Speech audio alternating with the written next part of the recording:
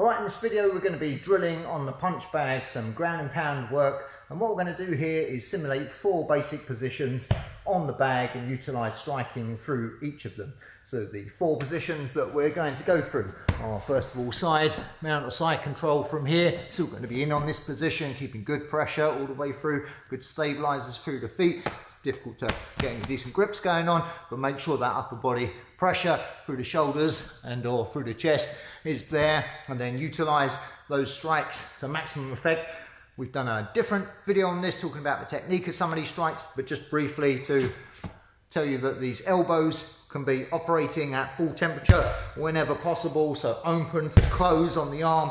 Make sure the knuckles are focused in on the targets as often as possible for maximum damage as you're getting them strikes through, and then look to the opposite shoulder to give you a little bit of extra momentum, a little bit of extra power into the strike. So if I'm striking on my left hand from here, then my right shoulder is just gonna switch back and open as I fire that in, just to help me get a little bit more power into those shots. You can also utilize some side fist strikes from here, get some knees going if you want to mix things up a bit.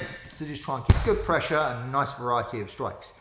Then we're going to look at hitting a center mount position, so right in on the person, good structure through the base and the feet, nice stabilizers as you're going through. You can be hitting low positions where you're getting some little attrition strikes going in from here, or sitting fully up and getting striking going. If you're in this position, look after your posture. Make sure your hips are pushing back. Make sure your posture is nice and tall from here. You don't want to be hunched over where you can be getting gripped or punched back from here. So nice tall posture, good solid strikes as you're coming through. If you're down, similar tips that we talked about with side control. Make sure you're utilizing those elbow joints. Focus the knuckles in and watch the opposite shoulder for a bit of extra dig. After you hit the target, get them stabilizers back out again. Don't get caught with your arms in where you're going to get swept over. Also, we're going to sit off the end of the bag here so that we can imagine being caught in a guard position. So we imagine this person is grounded and has their legs in control of us. We're trying to stay nice and stable and get strikes done without leaving ourselves too exposed. So we're going to make sure the hands stay off the mat. We get nice solid structure and posture through the legs and through the hips. We're going to have our arms in defensive positions, so broadly tucked back in towards your own ribs and your hips, and you're going to make sure you're nice and strong through the neck and the head position. And then strikes can be coming in to the body or to the head. You can be posturing up a bit and striking, but make sure you settle back down into good clean positions. You can be hitting strikes up the middle, adding some elbows in there as well. So mix them all up as you're going through from here, but make sure if you've done the strikes, you don't get careless and leave your hands in bad positions, that you tuck them back in to tidy places after you've done the strikes. Final position that we're going to add into this drill is rolling underneath the bag, or imagining that you've got swept over and you've ended up on the bottom. So jump onto the bag, sweep it over on top of you from here, and then practice different leg positions. Sometimes pulling it in tight, sometimes kicking it up and away and utilizing different placements with the legs, sometimes pushing up through the upper body and getting some strikes going in from here. You can even hold it up with the legs and strike from these positions as well. So from here, good variety again, and the same kinds of tips apply. Don't forget to utilize the elbow joints when they're available. Knuckles turned in and opposite shoulder can help you dig through on those. You can even hit some little knees in from this position, just to give you something a little different to work with from there.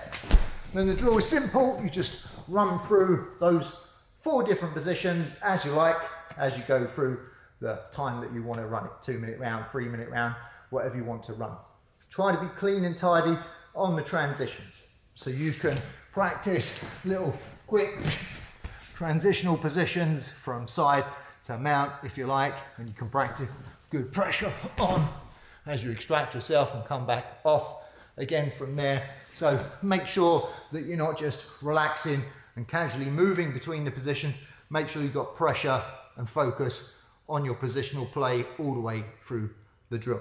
So we might start in side control and get going from here. I'll give an example of how the drill would look.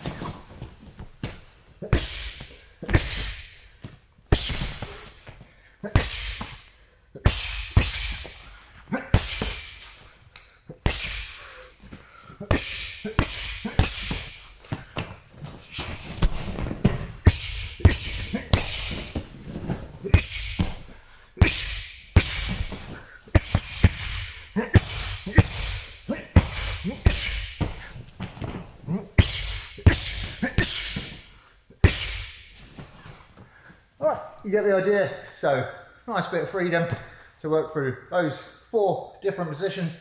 Stay focused as you're doing it. Try and hit clean, tidy positions. Focus on maximizing the power in those strikes. And of course, have fun with it. It's a good fun drill to do.